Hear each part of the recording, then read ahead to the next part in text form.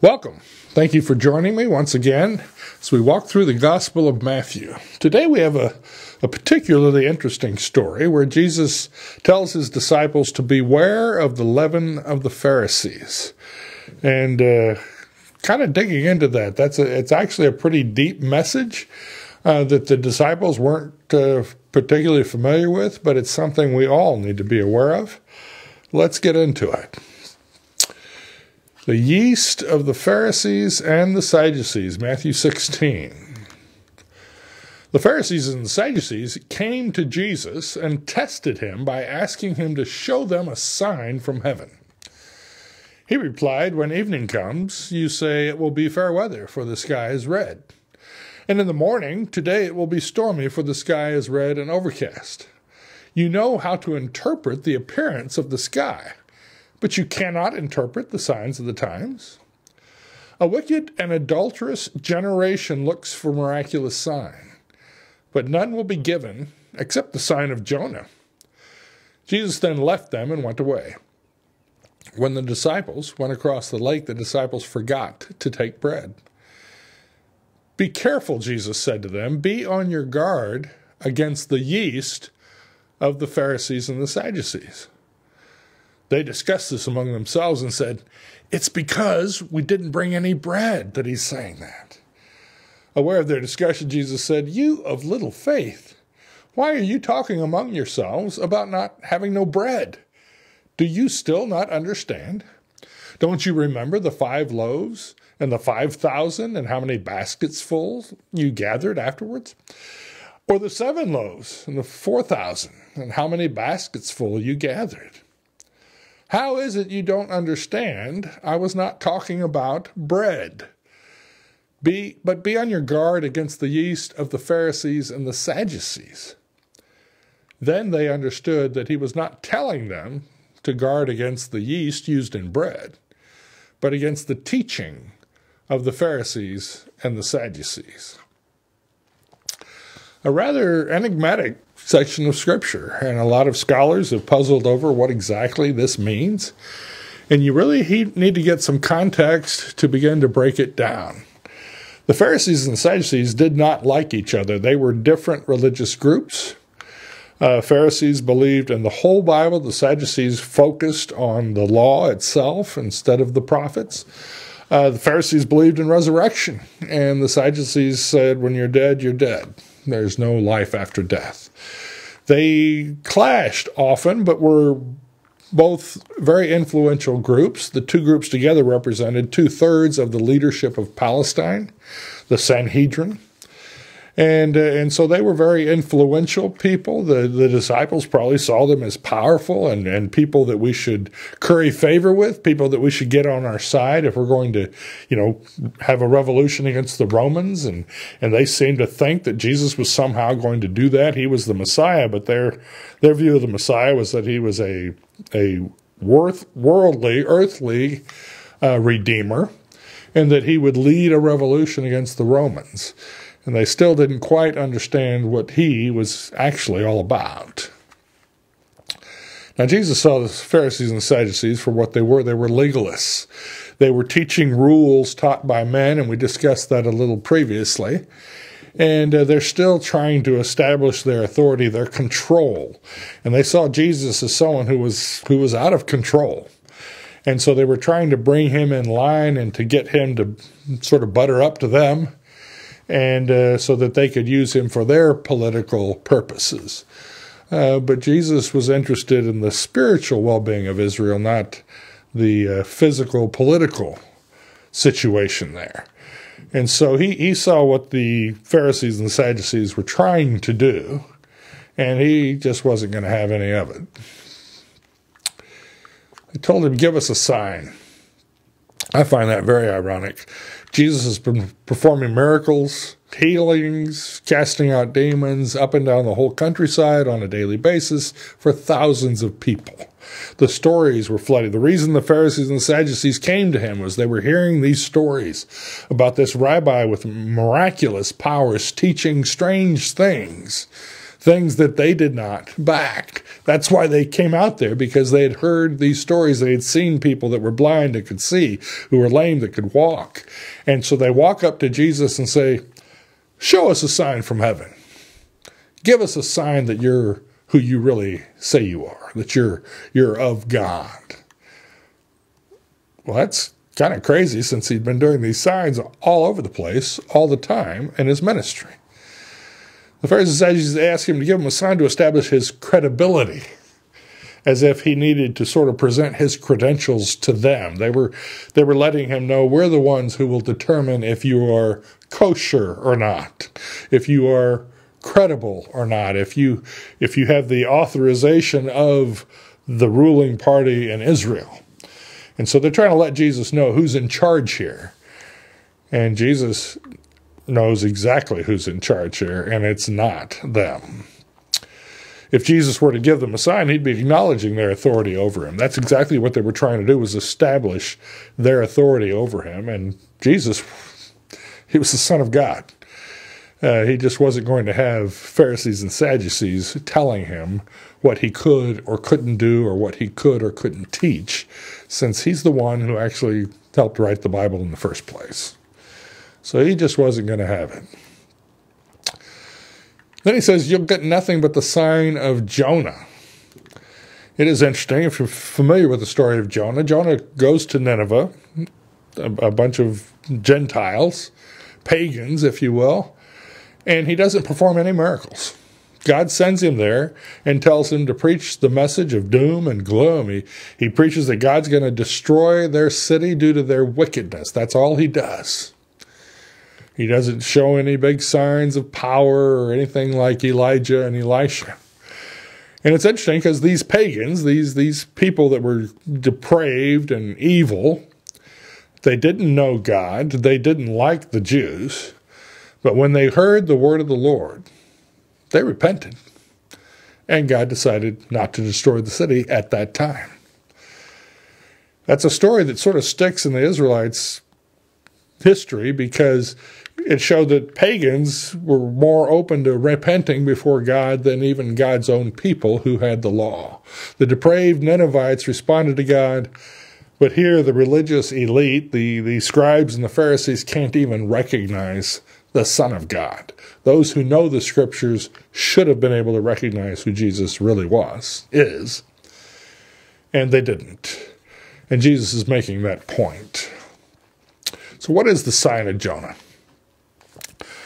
Well, some scholars believe that it's simply the teaching of repentance and humility before God, and that's what Jesus is referring to, that it was just Jonah's simple teaching of repentance that they should have responded to.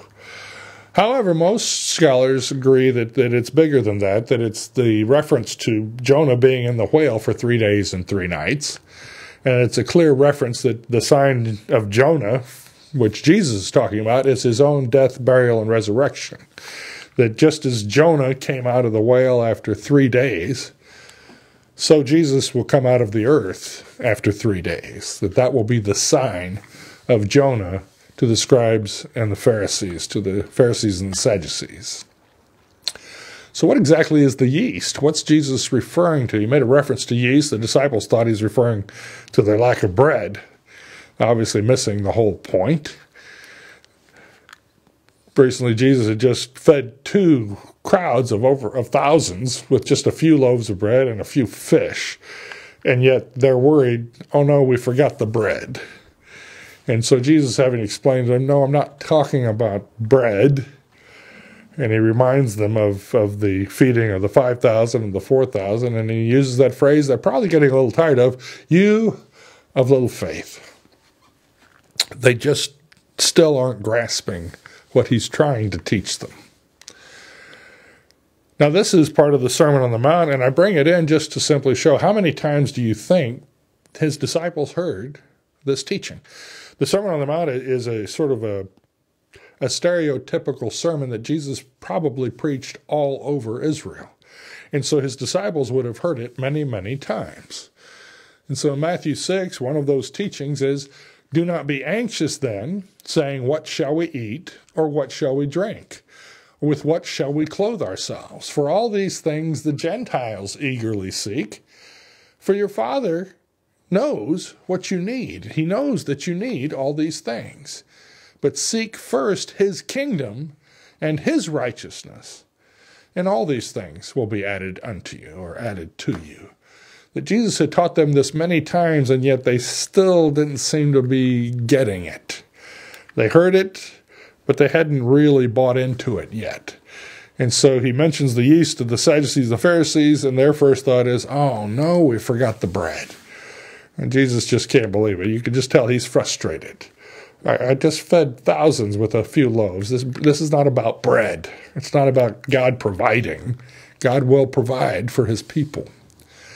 So what exactly was Jesus talking about? The yeast of the Pharisees and the Sadducees. It says, then they understood he was not telling them to guard against yeast used in bread, but against the teaching of the Pharisees and the Sadducees. Well, what was it that they were teaching? They actually had two different kinds of theology. They weren't even teaching the same things. So what was their teaching? What did their teaching have in common that Jesus was telling his disciples to beware, to guard against the teaching of the Pharisees and the Sadducees? Well, they were both teaching a works righteousness, the idea that you could earn your salvation, that if you did enough good things, and if you had more good things than bad things, and they put it on the scale, then, God will let you into heaven.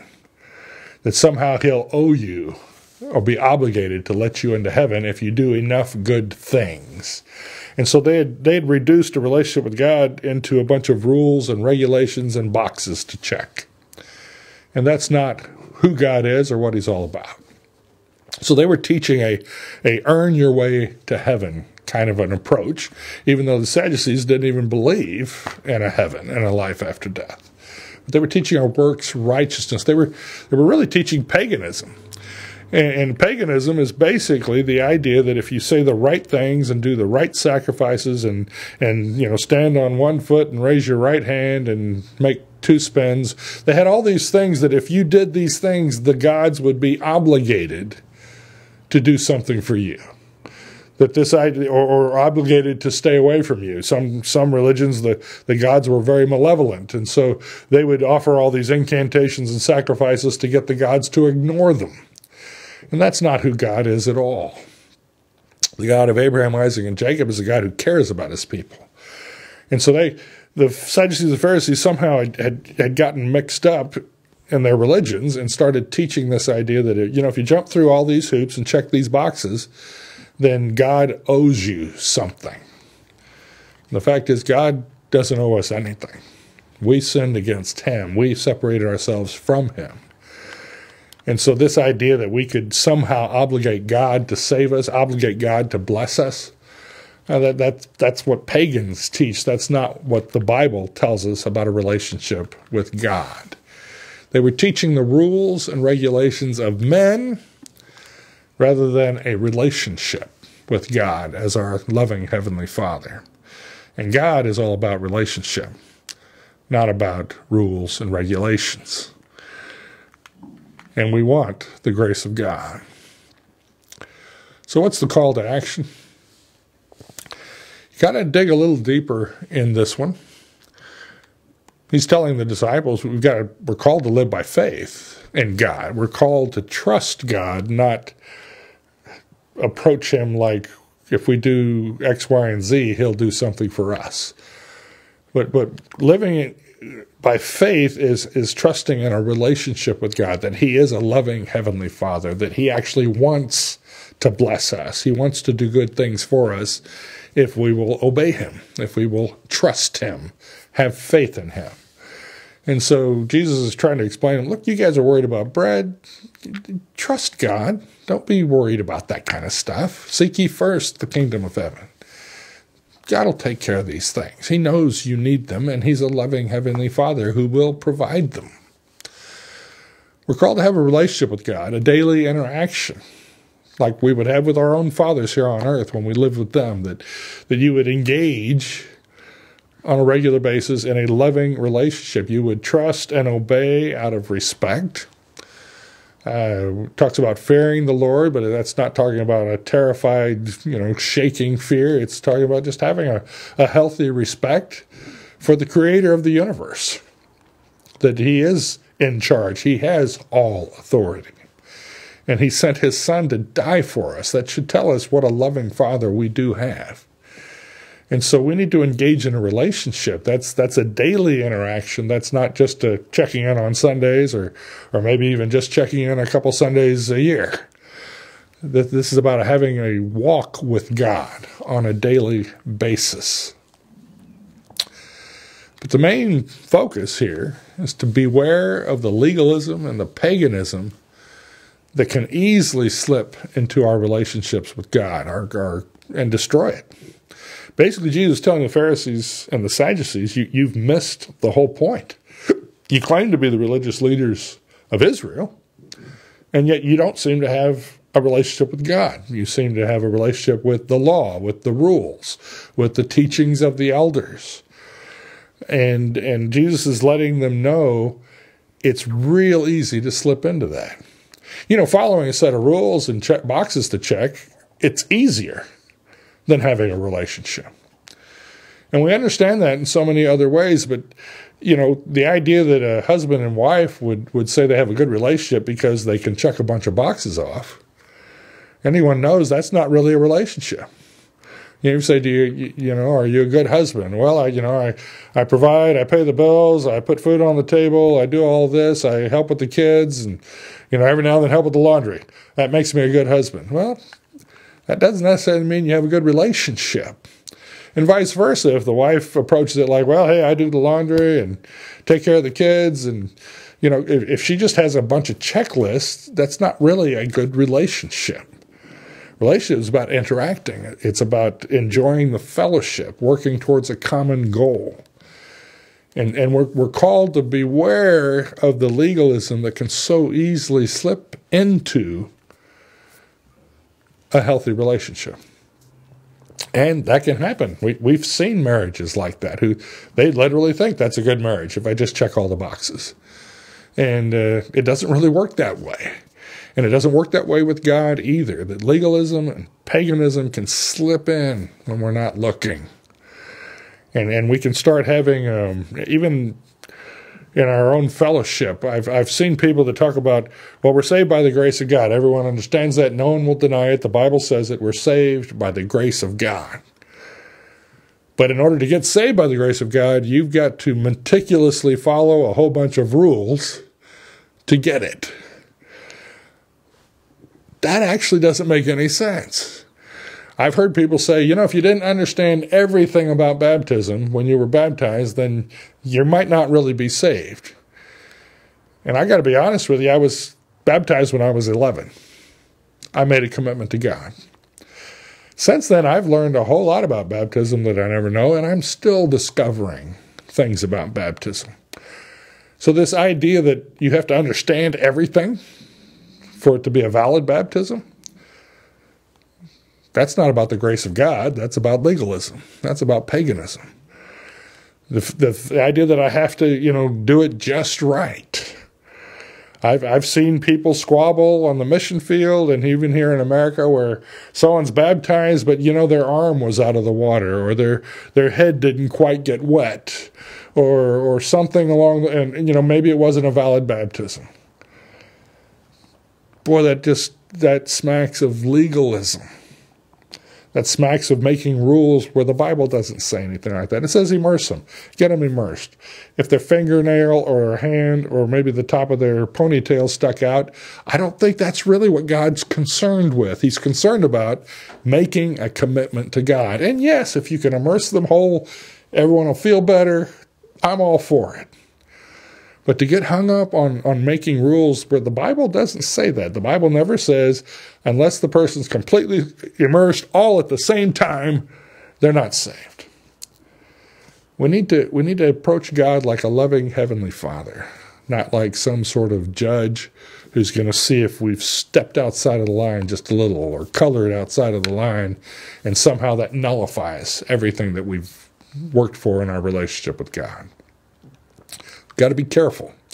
And that's why I think Jesus sort of leaves it a little bit of an enigma, a little vague. He's saying, beware of the leaven of the Pharisees, because it can creep in all sorts of different ways. I've just used one example, but there's so many ways we can start slipping into a works righteousness, slip into a checklist of our relationship with God, and start having this idea that God owes me something, and instead of actually responding to God out of gratitude for what a great Heavenly Father that He is. And so let me leave you with that lesson. And I pray God's blessing that you will have the wisdom and the insight to see where legalism can start slipping into our faith. And we are saved by the grace of God, by the blood of Jesus Christ, through our faith in Him, through our relationship in Him, and not by our works. And let's beware of that. Be careful of that in our own lives as well as in those around us that we are trying to encourage to draw closer and closer to God. May God bless you. Thank you for joining me.